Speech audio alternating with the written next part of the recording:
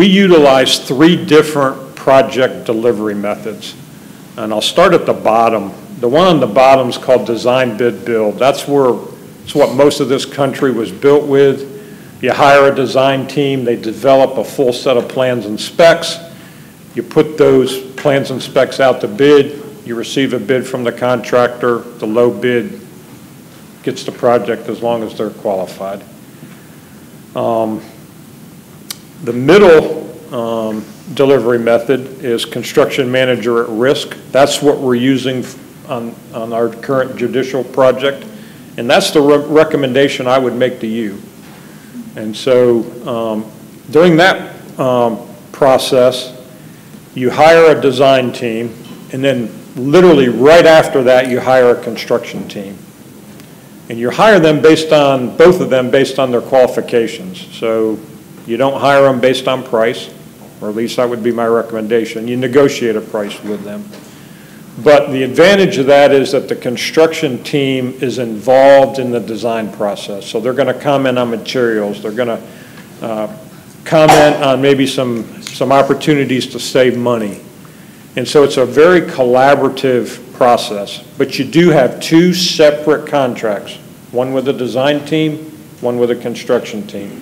And then the construction team is going to give you estimates on your construction costs along the way as the project plans develop. So that way you know you're in budget.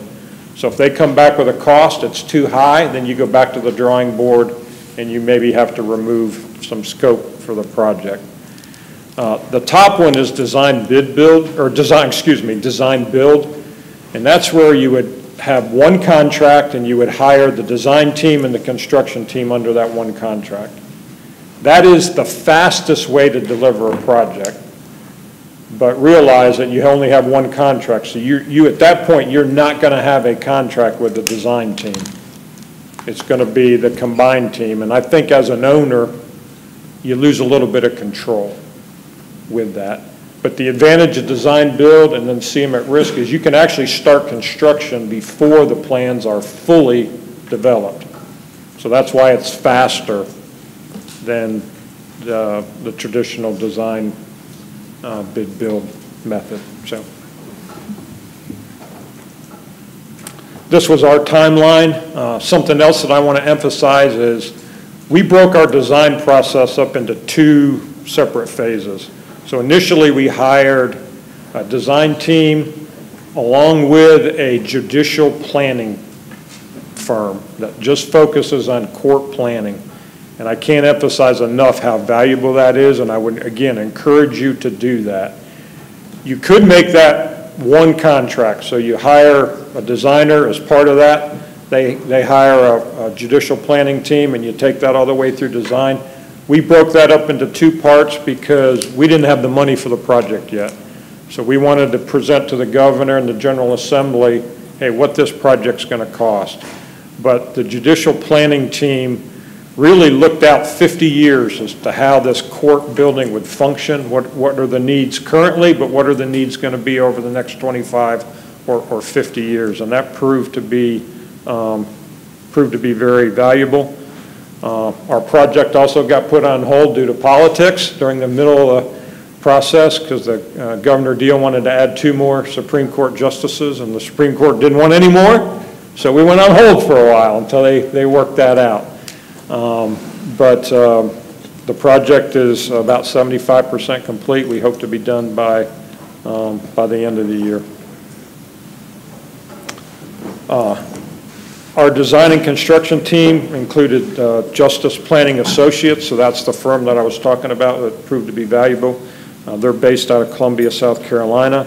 And then our design team was a joint venture between Robert Stearns, which actually is in New York City, and then Stevens and Wilkinson's a local design firm in Atlanta.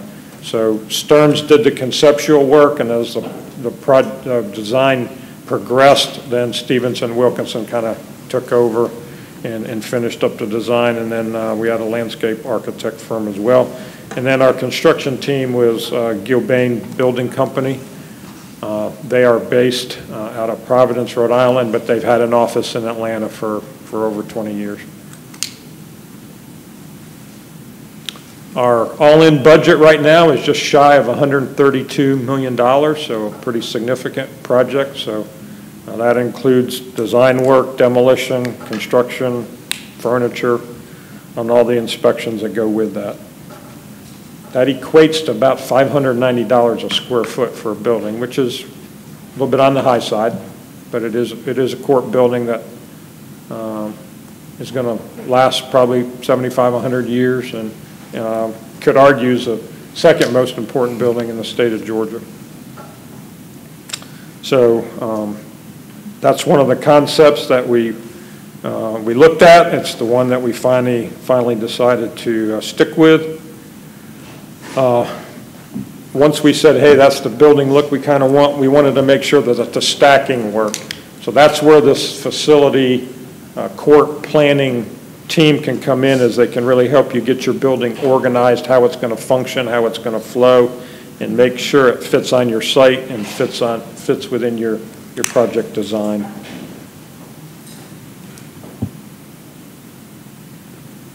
I'm just going to kind of speed up the pace here. We also used physical models of buildings to make sure we were happy with the design. I went out on my screen. You guys still see that? Yes. All right. Touch it. Touch the screen? All right, thank you. We also did a physical mock-up of one of the courtrooms in the Georgia World Congress Center during a time where they weren't busy. So that proved to be very valuable too, because the judges got to sit at the bench, and we made some changes to heights and distances based on that project, or that project and that process. We also used some virtual models and animation that I'm going to talk about a little more in a few minutes. So again, that's our final concept and design. So if you drive through Atlanta, you'll start to see, you will see that building, and it's starting to take shape. We have 7 levels, so I'm not going to go through every level of the building for you. Our main entrance will be on the first floor with secured entrance for our visitors. Our judges have separate entrances that are secured that only they can access with badges. So we put a lot of thought into security, both from entering the building and also from a blast perspective. Some van parking near the site.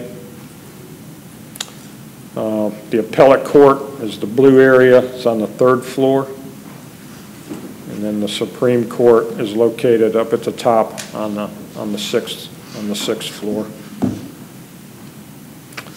A process that we use that, again, I would highly recommend is called 3D or building information modeling. The design, I would make sure your design professional has the capabilities of doing that. The advantage is you can identify clash detections in the design during that process, and they can also do some animation, like some key spaces or some virtual reality, so that you can experience the building before it gets built. So I want to show you an example of that. So this is our atrium. So the atrium is nowhere close to being completed like this, but you can see through this animation, you can get a good feel for what the atrium and what the interior of that building is going to look like. This is the appellate courtroom. So again, the judges saw this. They got to make comments on it, and we've made adjustments because of this process and doing a physical mock-up. Here's the Supreme Court room. So I think you can see how valuable having this capability is, because with all this millwork, you don't want to make a mistake. You want to get it right the first time. You don't want to have any change orders or rework. And then this is a typical judge's chamber.